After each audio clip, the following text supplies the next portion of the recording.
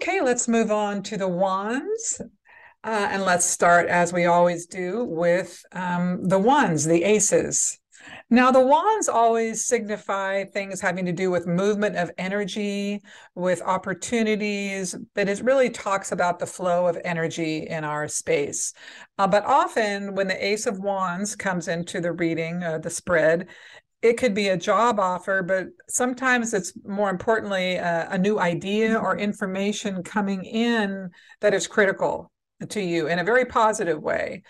Sometimes it can come from a person, or it just indicates a new start at the energy, a brand new flow of energy in your life. And of course, the other cards in the spread will indicate the nature of that, or the question that the person asks, or that you're asking. The Two of Wands talks about not exactly new beginnings, but sort of like you're on your new path. Let's use the analogy of maybe you started a new job and there's two wands, the energy is flowing, but you haven't had enough time to really get everything deeply, uh, things going deeply and, stacking up a lot of wins, right? But the future's bright. This is a positive card. And if you see the Two of Wands with the Emperor or the Empress, this really positive for timing of imminent.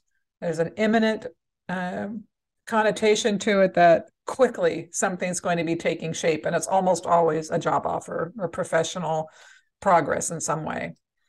The Three of Wands continues on the same thread with the Two of Wands, where again, we're looking out at the future, we're planning, we're moving energy, we're in the right direction, and this card next to, say, like the Wheel of Fortune, will talk about sort of really staying on path and really keeping a good attitude, because sometimes we're in a three position, we're sort of midstream, and so we might start to question ourselves if that's a far reach on this card, but it's a positive card. And next to the Emperor or the Empress, it can also indicate a new opportunity coming in. This is a really positive card, the Four of Wands, excuse me. Great energy. A lot of times, as you see in this, that someone's getting married. It is indication of wedding, marriage, fruitful events. So again, how you interpret it will be based upon the person's question. But if I were to read this blindly with no questions in a spread, I would assume someone's on their way to marriage in a relationship.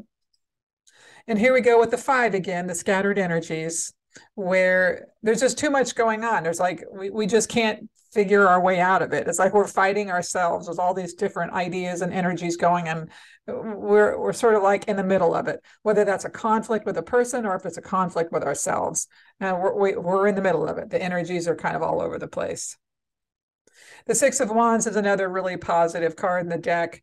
This often signals opportunities. So if you're job hunting, you can expect a lot of feedback from your resume.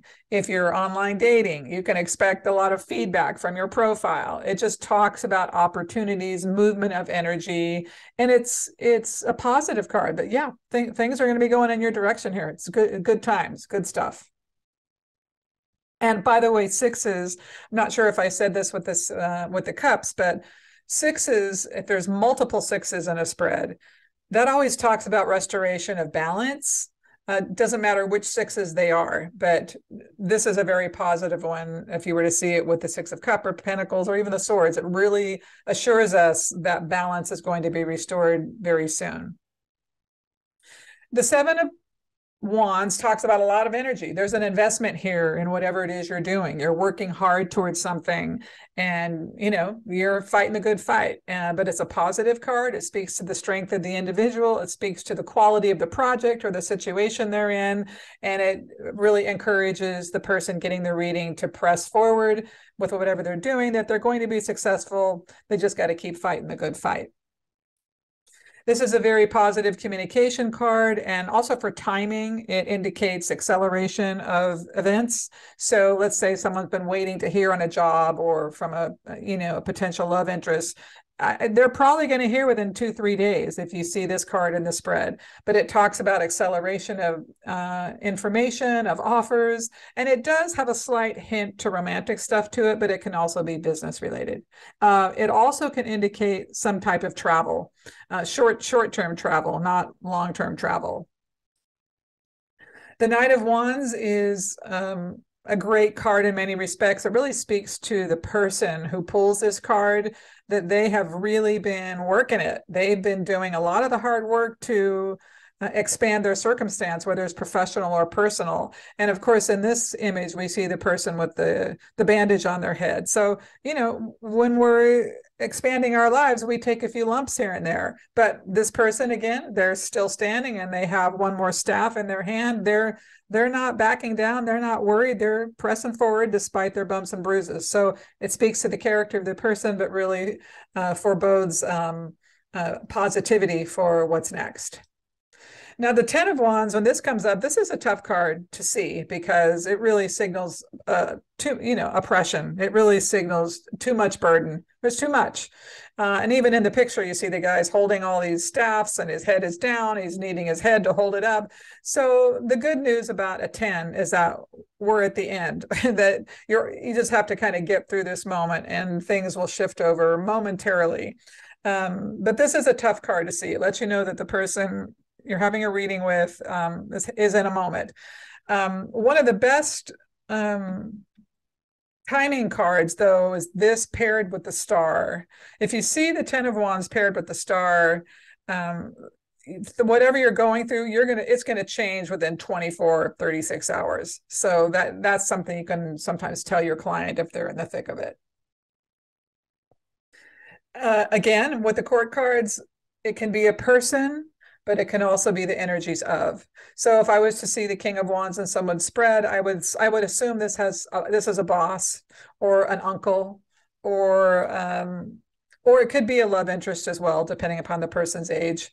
But it is someone who could be helpful or is important to the person in some way in their life.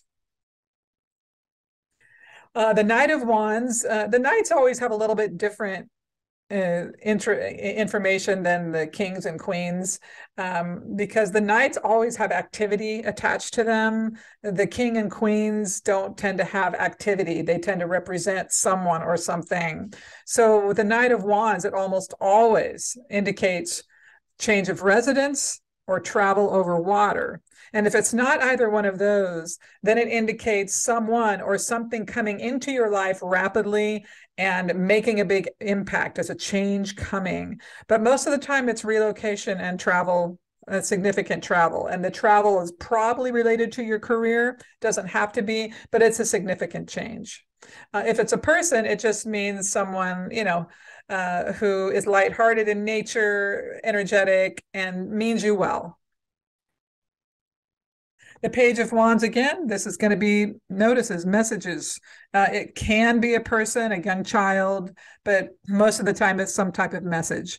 If I were to see this in someone's spread, I would assume it, depending upon their question, but they hadn't told me their question, I would assume it had something to do with a job interest or information about some other area of their life. And the Queen of Wands, this represents, again, this is a friendly person. This is a person who's friendly to you. It doesn't tend to feel like business to me, but it could be perhaps a coworker or a friend or someone who has your best interest energetically. Again, it would be a positive, again, depending upon the other cards in the spread. All right, so now we're going to move on to the Pentacles.